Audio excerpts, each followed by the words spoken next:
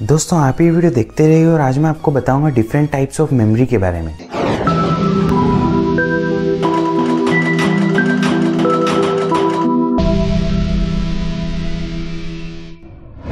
Video शुरू करने से पहले आपको बता दें कि अगर आपने अभी तक चैनल सब्सक्राइब नहीं किया है तो कर लीजिए और साथ में बेल आइकन भी दबा दीजिए ताकि आपको नोटिफिकेशन तुरंत मिल जाए। नमस्कार दोस्तों, मेरा नाम है राहुल, आप देख रहे हैं आरपीएम टेक टिप्स। और दोस्तों कोई आपसे पूछता है कि आपके कंप्यूटर या लैपटॉप में कितनी मेमोरी है, ये तो आप क्या बोलते हैं, उनको रैम की बताते हैं या हार्ड ड्राइव की बताते हैं, जो स्पेस आपके लिए अवेलेबल है उसमें ये बताते हैं, या फिर क्या बताते हैं।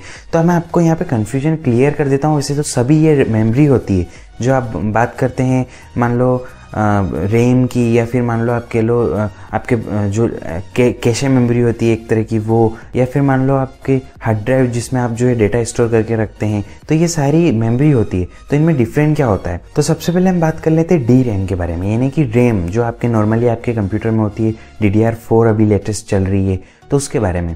रैम जो होती है वोलेटाइल मेमोरी होती है, यानी कि आप उसमें कुछ भी स्टोर करके रखेंगे तो जब तक उसमें पावर रहेगा तब तक वो स्टोर रहेगा, अदरवाइज वो क्या होगा, जैसे उसमें से पावर गई सब डेटा लूज हो जाएगा। तो यहाँ पे क्या होता है, हम अगर मान लो हमारे कंप्यूटर को बंद करके रखते हैं तो उसमें से जो भी हम प्रोसेस करते हैं या जो भी प्रोग्राम हम ओपन करके रखते हैं वो सारा यहाँ पे चले जाता है, क्योंकि जो भी हम प्रोग्राम ओपन करते हैं वो रैम में स्टोर रहता है उसी टाइम पे। क्योंकि जो प्रोसेसर हम यूज़ करते हैं वो काफ़ी फास्ट होता है, वो डायरेक्टली हमारी जो हार्ड ड्राइव रहती है उसमें से जो है कनेक्ट करके उसमें से पूरा प्रोग्राम जो है एक्सेस नहीं कर पाता है, उसको और फास्ट ड्राइव चाहिए रहती है। तो यहाँ पे क्या करते हैं, हम रैम का यूज़ करते हैं ताकि जो प्रोसेसर है हमारी रैम से कम्युनिकेट करता है और वहाँ से जो है उसको जो चाहिए रहता है, प्रोग्राम से जो भी डेटा चाहिए रहता है वो उससे एक्सेस करके ले लेता है। तो ये हमारी एक जो है मेमोरी होती है डी रैम, जिसको हम बोलते हैं रैम। यहाँ पे काफ़ी फास्ट होती है ये, बट इससे भी फास्ट होती है कैशे मेमोरी, जो कि हमारी दूसरी मेमोरी होती है। L3 कैशेज आपने नाम सुना होगा कई बार, जो कि हमारे प्रोसेसर के एकदम पास में होती है, जिसको हम शेयर्ड मेमोरी भी बोलते हैं, जिसको हम एक तरह से बोलते हैं एस रैम भी बोल सकते हैं इसको।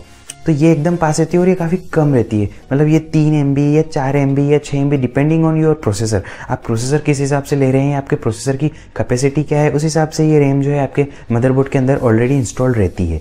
तो ये रहती है काफ़ी फास्ट रहती है, ये रैम से 3 से 4 गुना फास्ट रहती है, जो कि आपके प्रोसेसर से एकदम कम्युनिकेट करके रखती है और उसमें वही डेटा यूज़ करती है, वही डेटा स्टोर रहता है जो कि अभी करेंटली एकदम यूज़ में आ रहा है। तो ये हो गई दो मेमोरी के बारे में बात, एस रैम डी रैम। अब हम बात करते हैं तीसरी मेमोरी, जो कि हमारे नैंड मेमोरी यानी कि फ्लैश मेमोरी। अब फ्लैश मेमोरी दोस्तों ये आपने सुना होगा SSD आती है या फिर पेन ड्राइव आती है। तो SSD तो काफ़ी फास्ट होती है, आपने देखा होगा ये काफ़ी फास्ट होती है, रैम से थोड़ा सा स्लो होती है, और जो हार्ड ड्राइव हम नॉर्मली यूज़ करते हैं उससे काफ़ी फास्ट होती है, यानी कि उससे हम 5 गुना या 10 गुना ज़्यादा डेटा उसमें रीड और राइट की स्पीड होती है यहाँ पे। क्यों? क्योंकि इसमें जो रिटेंडेंसी होती है वो काफ़ी कम होती है, तो यहाँ पे हमको स्पीड जो है वो काफ़ी ज़्यादा देखने को मिलती है। इसमें हम क्या करते हैं, ट्रांजिस्टर का यूज़ करते हैं डेटा स्टोर के लिए, तो ये काफ़ी जो है फास्ट होती है। जो हम यूज़ करते हैं कंट्रोलर का वो भी काफ़ी फास्ट होता है, तो हमको यहाँ पे रीड और राइट स्पीड काफ़ी फास्ट देखने को मिलती है।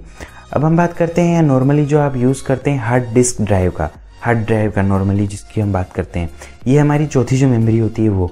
अब हार्ड ड्राइव यहाँ पे सिमिलर ही वर्क करती है SSD के, जो भी डेटा स्टोर करती है ये हार्ड ड्राइव भी डेटा स्टोर करती है। नॉन वोलेटाइल मेमोरी होती है, इसमें हम डेटा स्टोर करके रख सकते हैं, इसमें पावर लूज भी हो गई तो हमारा जो डेटा है वो सेफ रहेगा। अब दोस्तों ये थोड़ी स्लो होती है, बट ये आपको जो है थोड़ी कम कॉस्टली मिल जाती है, यानी कि आसानी से अवेलेबल भी है। आप 2 TB 4 TB जितनी चाहे उतनी आप ले सकते हैं। आपकी जो है आपको कितना वर्क कराना है, कितना डेटा आपको स्टोर करा के रखना है उस हिसाब से।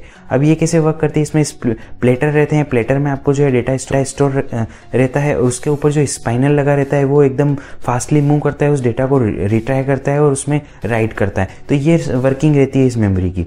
तो ये सारी दोस्तों हैं जो हम कंप्यूटर में मेमोरी यूज़ करते हैं, शेयर मेमोरी, डी रैम और NAND, flash memory, cache memory, hard disk drive, ये सारी मेमोरी हम एक कंप्यूटर या फिर कह लो आप सिस्टम या फिर हम कह लो आप लैपटॉप में हम यूज़ करते हैं। मुझे उम्मीद है आपको ये वीडियो पसंद आया होगा। अगर आपको वीडियो पसंद आया तो जरूर से इस वीडियो को लाइक कर सकते हैं। अगर आपने अभी तक चैनल को सब्सक्राइब नहीं किया है तो कर लीजिए, क्योंकि रोजाना मैं आपके लिए इसी तरह के टेक वीडियोस लेके आता रहता हूँ। अगर आपको चैनल सब्सक्राइब करना है तो यहाँ पे एक लिंक है, उसके जरिए आप चैनल सब्सक्राइब कर सकते हैं। लास्ट के दोनों अपलोड वीडियो एक लिंक यहाँ पे, उनके जरिए आप लास्ट के दोनों अपलोड वीडियो देख सकते हैं। अभी के लिए इस वीडियो में वीडियो देखने के लिए धन्यवाद।